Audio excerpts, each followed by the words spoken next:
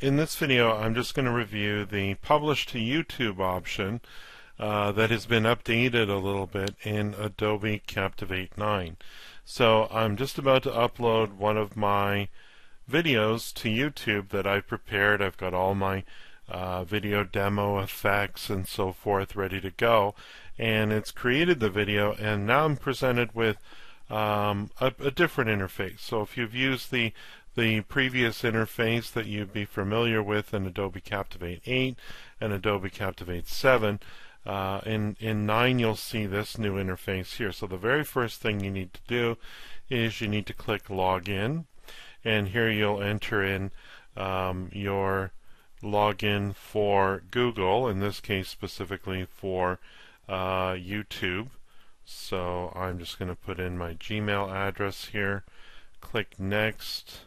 It's going to prompt me for my password, which I'll enter, and then click Sign In, and then we'll see this here. So I need to select an account.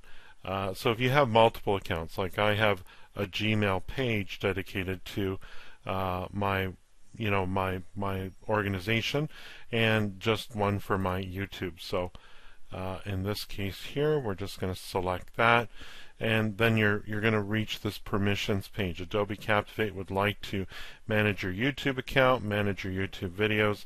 If you accept that, then click the Accept button. Alternatively, you wouldn't be able to proceed. So now we're going to enter some details about this particular video. So this is going to be called Adobe Captivate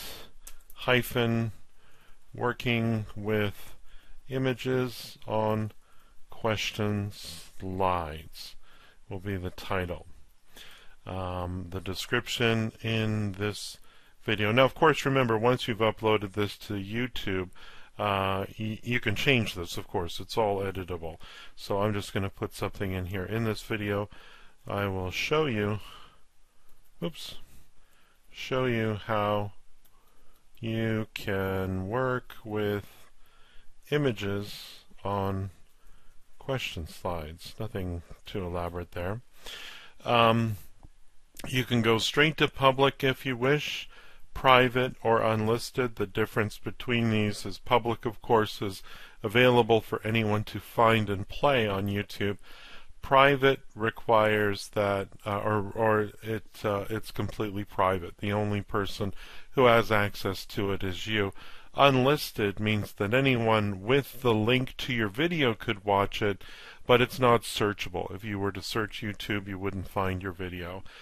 In this case here, I'm going to go with private because I may want to make some changes, like put annotations and things like that. And check off that you've read the terms and conditions, and then click the upload button, and then you'll see a progress bar appear on your screen. So I've jumped ahead a little bit so you don't have to sit there and wait for the upload process to take place. We're at about 97% right now, so it should be finished uploading to YouTube momentarily. But again, you're given this progress bar, so you could go away during this period, make a sandwich or something, and come back to your computer once it's all done. 98%, so it should just be a minute or so. 99. And it should be 100%. So now your video will be processed by YouTube.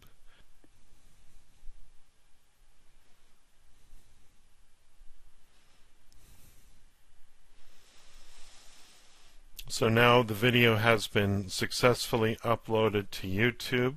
You can now close this window and either return to your video demo project and save the work that you've done, or proceed on to YouTube to do whatever changes and setups that you wish to use, add annotations and cards and so forth and so on. Guys, if you like the videos that I'm producing, I encourage you to subscribe to my channel. And hey, if you thought this video was informative and useful, go ahead and give me a thumbs up.